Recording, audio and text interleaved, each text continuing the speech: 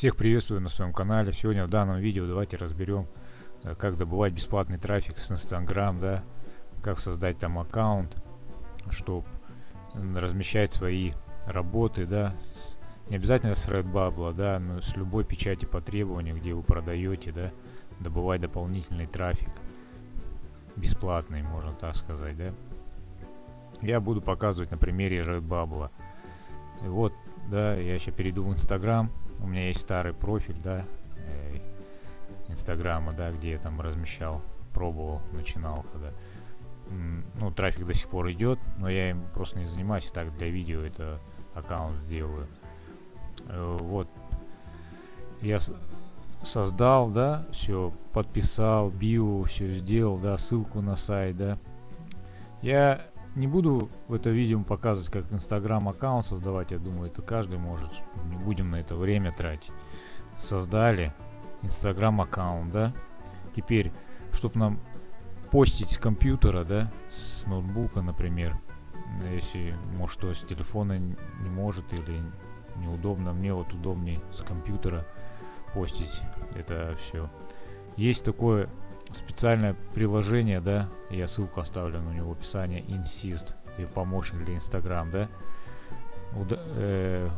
Ну, у меня уже установлено, вы установите, кому это нужно, и все. Теперь, когда вы установите это приложение, у вас уже будет, вот видите, вот эта кнопочка расширения, просто на него нажимаете, и вас перебрасывает ваш аккаунт Instagram, который вы создали, да. Конечно, вот создавайте, ну, желательно на какую-нибудь нишу отдельную, да. Ну, можете бренд какой-то. Ну, я думаю, бренд у вас, ну, у каждого знаменитый. Лучше на какую-то нишу, да, на отдельный праздник, да. Я вот в данном видео буду показывать там на День Святого Патрика, да, вот скоро День Святого Патрика, например. Ну, какой-то ближайший праздник, да. Все, мы установили, да, это инстинкт. И чтобы нам разместить наши эти посты продуктов, которые мы хотим, да, в Инстаграм, да, нам нужно взять наши фотографии. Я вот на примере Redbubble. Что мы делаем, да? Переходим в свой Redbubble, ну, в продукты, в свое портфолио, там выбираем свой созданный листинг.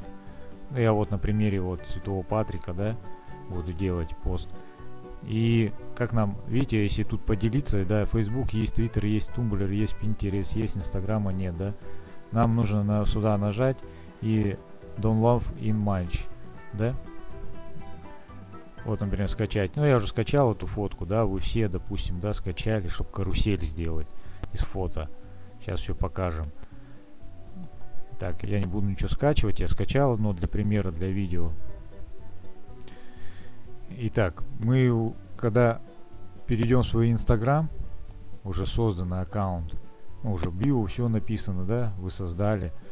Нажимаем на крестик, Insist, вас перебрасывает, соответственно, ваш Инстаграм. Все, мы сейчас, я уже фото это загрузил. Нам нужно, вот, нажимаем на крестик, фото, видео, да. Вот у меня уже это фото. Видите, как удобно, все быстро, да, с компьютера. Вот система еще предлагает добавить файлы, то есть карусель, да, сделать из файлов. Не знаю сколько, ну, штуки 4-5 можно добавить фотографий, чтобы человек попал на пост и у вас мог посмотреть не одно изображение, да, а несколько, вот как здесь, да. Вот как мы сейчас еще раз открою, да. Я просто так, к примеру, я балуюсь. Вот 4 фотографии есть уже красивые, все сделано, да. Вы можете их скачать, потому что, как мне известно, на листинг переходишь, когда так фото не скачать с листинга, система не дает. И еще, да, вот вы, например, можно Инстаграм, да, вот создать по определенную нишу, какой-то праздник, да, один аккаунт, потом менять его, описание, все, вот, например, День Святого Патрика, там изделия, продукты, подарки, ну, еще в этом роде, да, подписать, да, чтобы ключевые тоже слова были. И вот он, у меня на этот листинг, да, я, например, хочу все продукты, да, вот эти скачать изображения, наделать 10 постов, да, в Инстаграме. Вот, соответственно, отсюда я с каждого продукта фото эти скачиваю. И вот эту ссылку тоже, да, с вашего портфолио, да, вы берете и ну, копируете, и вот сюда в Инстаграм, да, можете сократить ее как-то, чтобы не такая длинная была уродская, и вставляете, да, вот на этот продукт определенный, который вы рекламируете, или на общий, да, например, не только на, ну, я про это изображение конкретное, да, говорю. Может, у вас другое еще изображение Святого Патрика, тогда уже проще создать, как на Redbubble, да, как он, ну, коллекция, да, и на эту коллекцию ссылку разместить уже в био, да, чтобы на все продукты, на все дизайны Святого Патрика, например, сразу человек переходил, или на какой-то один дизайн делали. Ну, вот так, да, вот он перейдет на конкретный вот этот продукт, да, где я скачал фото. Вот они все, пока он будет искать, например, этот стикер, да, он бац, его может что-то еще заинтересует. Вот эти футболочки все там, вот они стикеры, вот подарки всякие, телефонные чехлы, да, например, что-то его заинтересует, еще может что-то купит. Ну и так, да, вот мы, так, нас система выкинула, потому что надо было сразу публиковать пост. Сейчас еще раз перейдем. Про теги, да, ну теги, соответственно, там Святой Патрик, да, что там еще, ну какие там они, к этому празднику какие теги относятся, те и прописывать, соответственно, да. Вот, далее, да, нажмем, ну если карусель уже создали, да, хэштеги, тут описание, все описания можно также с готовых уже Redbubble, да, брать, уже с готового.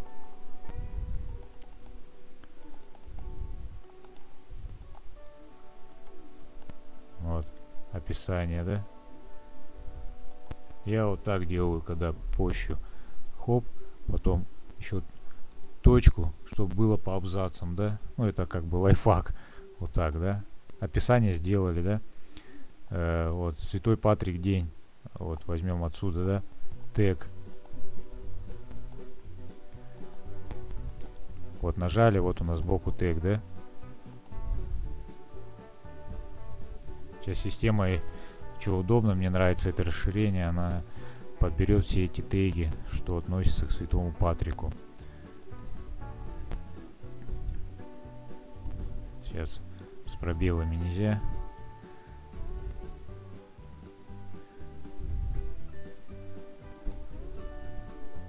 Ну-ка, если так просто.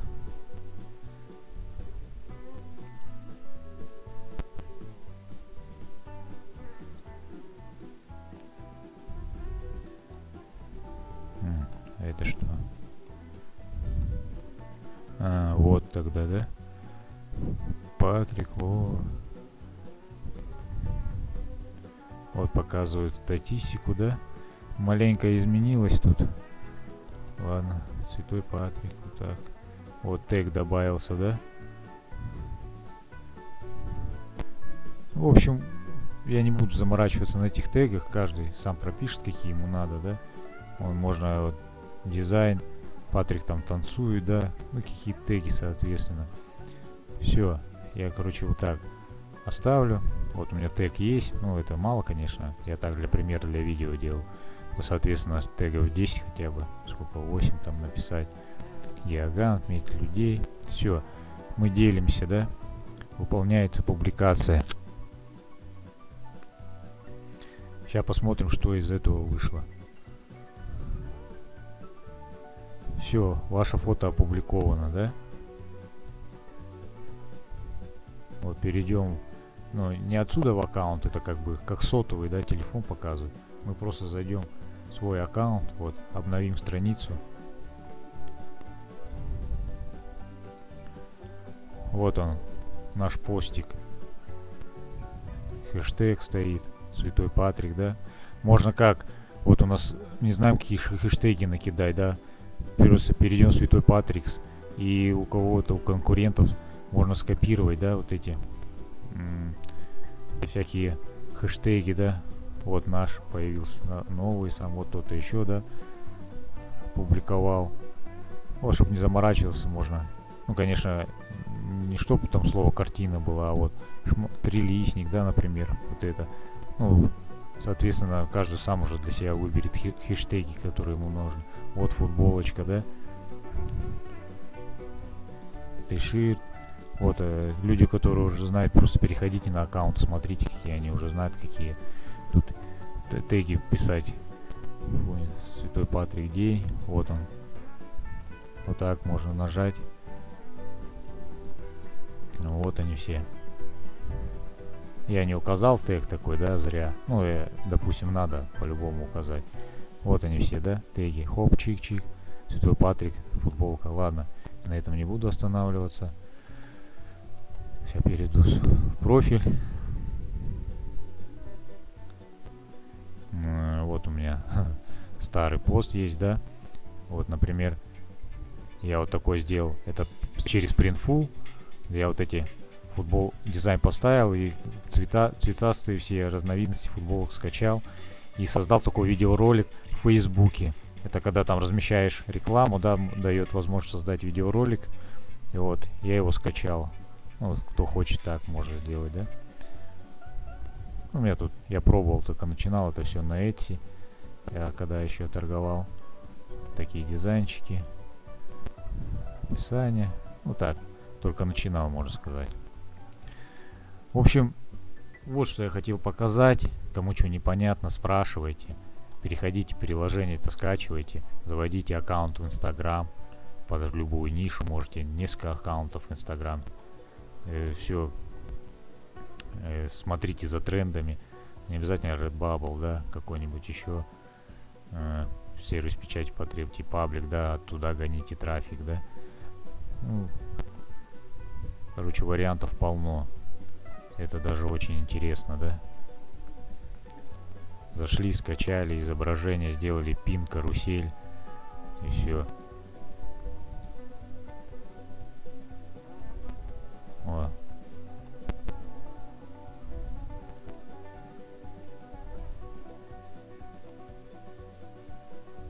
Мне просто интересно на футболку больше изображений.